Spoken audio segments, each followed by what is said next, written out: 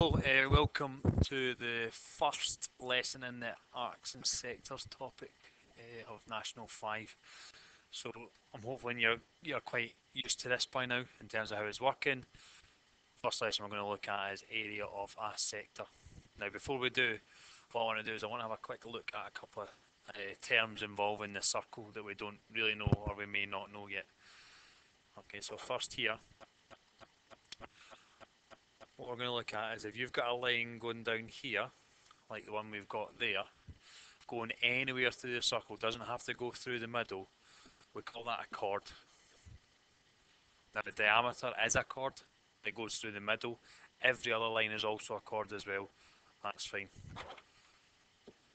The area that's created by a chord underneath that, to either side, you got a large one and a big and a small one, it's called a segment. And they're two things that we may find interesting to do a circle, but we're not going to look at here in National 5. The two bits around this here is what we're going to look at. Now when you've got a segment created around that middle, okay, around that centre point, it goes in and then comes out, that piece of pie, that piece of cake is called a sector. Okay, that's called a sector. And finally, if you look at that line along there, just a little part of the outside of the circle, okay, not the whole way around, we call that an arc. Now these two here, the sector and the arc, are the ones we're going to be interested in this topic. Now we're going to go back a little bit and look at area of parts of circles. Now the green, the orange and the blue shape, we should be able to find the area of already. Now what we want to do is extend that idea to all parts of circles, not just when we've got a full circle, a half circle or a quarter circle. We want to extend it so no matter what part of a circle we have, we can find the area, and we're going to look at that today. So just as a reminder, to find the area of a circle, you all work with this in cylinder, will be pi r squared. Now when we've got a semicircle like we do here, we're going to do exactly the same thing, but it's a half of it. We've only got half a circle, so we've only got a half the area. And then similarly for this one here, we've got a quarter of the circle, so we want a quarter of the area of a circle. Now that's quite a nice idea, but right now we're only looking at really specific times when we've got three types. When we've got the full circle, when we've got the half circle, we've got a quarter circle. We'd like to extend that so we can look at any type. And really the interesting bit isn't in the pi r squared, it's in that fraction. We want to know what fraction do we have of a circle. So here what we have is we've got 73 degrees of our circle, and we know that in a circle the total is 360. So what we have is 73 360ths, or 73 degrees out of a total of 360s. So we're doing exactly the same thing, except fraction's just a little bit more minging. Same idea, different fraction, and we can extend that to a general idea. No matter what angle we have, no matter what angle is in the middle there, if we put that angle over 360 and multiply it by the total area of the circle, we'll get the fraction of the circle that we want. Let's call that sector area. So sector area equals this wee symbol here is theta, and it's a Greek letter just used the same as x and y. It's just like algebra.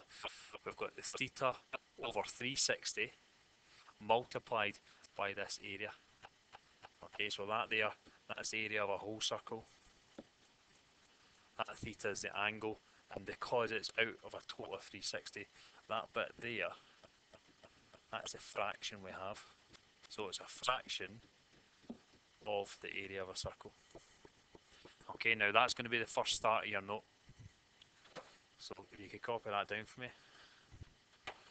And we'll do a couple of examples and then we'll let you try a couple and move on. Okay, so the first one we're looking for the area of that sector. Okay, so we know that sector area, and this is not one that we get on our formula sheet, so we have to remember it. So you're always thinking, okay, I want the fraction, I'm talking about area, so I want the fraction of the area. Now the fraction I have is 72 degrees out of a total of 360. and I'm multiplying that by pi. The radius of that circle is 6, so it's pi times 6 squared. And every time, go back, if you can't remember how to do it, okay, I just want a little bit of the whole area. Same again for the SQA, we give an unrounded answer, so 22.61946 and so on. And let's do 3 sig figs, so 1, 2, 3, the next one's a 1, so it'll round down, so it's just going to be 22.6. It's an area which is in 2 dimensions, so centimetres squared. Now that's using that basic example. We're going to look at one that's slightly harder, but not by much, which we have cut the circle up, but it's not a piece been taken away. You've got 2 different possibilities for your sectors.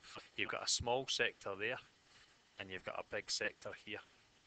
Now, the small, you may get a clue from the question, I'm looking for the major sector.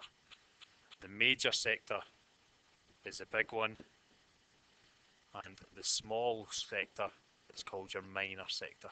So you have to be careful to make sure you're using the right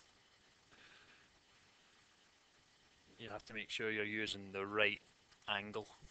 So if I'm looking for the sector area here, again, it's a fraction, theta over 360, of the area of a circle, which is pi r squared. Now, we have to be careful to make sure that angle is correct. If I'm looking for this major sector, the angle I want is there. Now, 110 is the minor, so the major is going to be 360. Subtract 110, because we want to know what's left in our circle, so that's going to be 250. So our working becomes 250, oops, done a double equals there, how silly, over 360 multiplied by pi. The radius here is 8.3, so we're doing 250 over 360 multiplied by pi times 8.3 squared. Our unrounded answer is 150.2946 and so on. And if we do 3 sig figs, it'll be 150. Again, area, 3 significant figures, so meters squared, so it's 150 meters squared. Now that's 2 examples. Again, if you could copy them both into your notes, that'd be amazing. There's 2 for you to try. Okay, I'll pause it now, give it a try. I'll put the answers up in 2 seconds.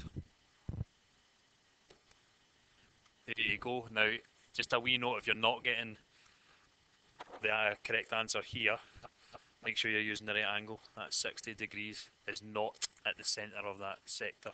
You want the angle at the centre, which is that one there. So just be careful with that. Any questions, let your teachers know. Thank you. Bye.